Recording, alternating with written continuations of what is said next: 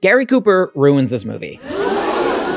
I'm sorry, but it's true. I'm a huge fan of High Noon. I like Gary Cooper, but Gary, this ain't it. Morocco is another collaboration between Josef von Sternberg and Marlene Dietrich.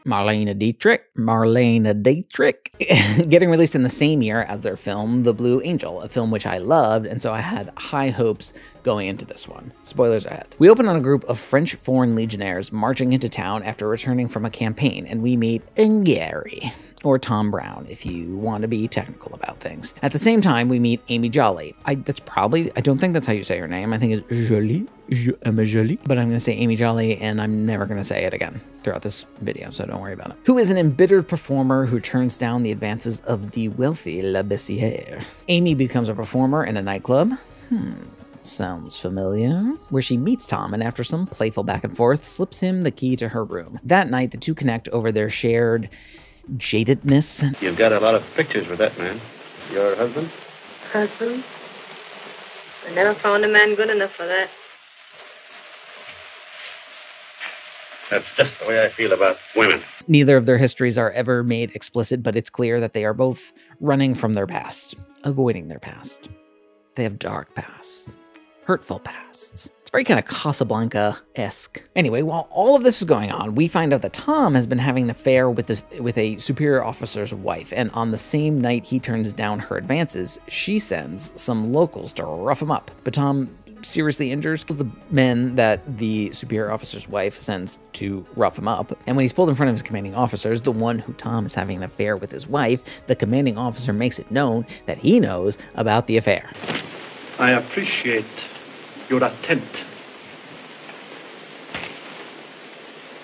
to keep the name of my wife out of this. Tom thinks that the superior officer is gonna get him, so he asks Amy to run away with him, and she agrees. However, all this time, Le Bessière, remember him from the boat? He's been making his interest in Amy known and proposes. My offer is highly respectable. Marriage. She turns him down, but Tom hears the proposal and decides, in an attempt to allow Amy to have a better life, to leave her and go back to the Foreign Legion, come what may. When Amy goes to say goodbye, she sees a group of women following the troop and asks Le Bessière about them. Who are those women? Those women? I would call them the rear guard. How can they keep pace with the men? Sometimes they catch up with them, and sometimes they don't. And very often when they do, they find their men dead. Those women must be mad. I don't know. You see, they love their men.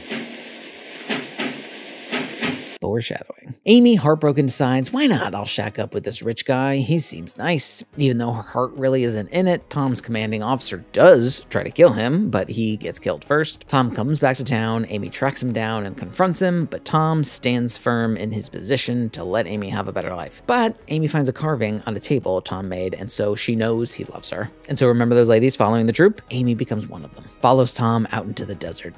I was not a fan of Morocco, with a bunch of caveats. Marlene Dietrich is incredible. In this and The Blue Angel, she plays these characters that are performers who, when they come out on stage, they immediately command the attention of the audience. When they're in a room with people, they immediately command the attention of everyone who they're in the room with. And it is the same thing she's doing to us as moviegoers. She makes you lean forward. She's sexy, but she's also a little scary. She looks like she might knock you out at any minute.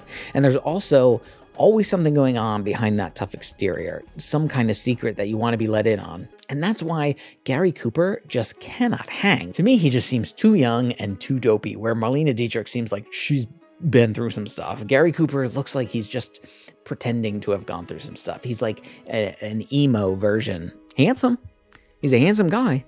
But you expect me to believe Marlene Dietrich is going to follow that guy out into the desert?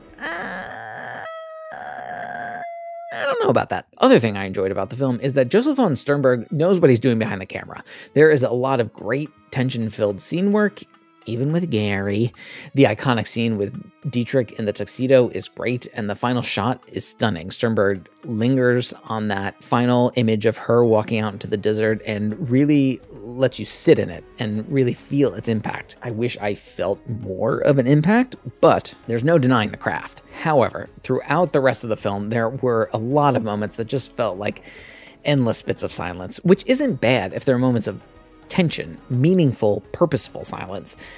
But to me, I was just, okay, come on, let's go, which is strange because I also felt like the film was too short. This feels like a 3-hour epic condensed into 90 minutes. It never feels like they get together too fast. They're these two wounded, jaded people who need time to kind of trust each other to get into this kind of relationship, to get into this kind of entanglement. And then we don't really get to see them spend any real time apart. Her coming to terms with her life without him, him going back to fight and slowly falling apart without her. It's all there, but it feels rushed. It feels more like telling us rather than making us feel it. And I can't believe I'm saying this because I love 90-minute movies, but this feels like there was a great movie in there somewhere around 2.5 hours. I guess that's just my problem with the film. I just don't buy it. I don't think it's a bad arc for this confident woman to be so overcome with love for this man that she ends up giving up everything and following him out into the desert. But I never bought it because Gary Cooper, no way. And because the film never gives us enough time to really make us feel that transition. The transition from Marlene and Dietrich in that tuxedo to Marlene and Dietrich following Gary Cooper out into the desert. I needed more time. And one final huge caveat is that this film is impossible to find. There is a Dietrich Sternberg Criterion box set, but I can't justify spending $100 on a set to watch one movie that I had never seen before. So I resorted to some less than ethical means to watch it.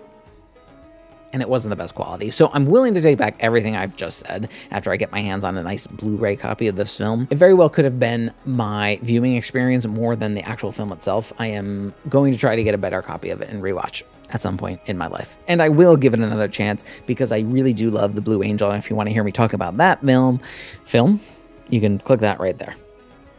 Click that right there. Did I just say words? Did you hear words coming out of my mouth just now? Because I'm not 100% sure that that was words. Goodbye.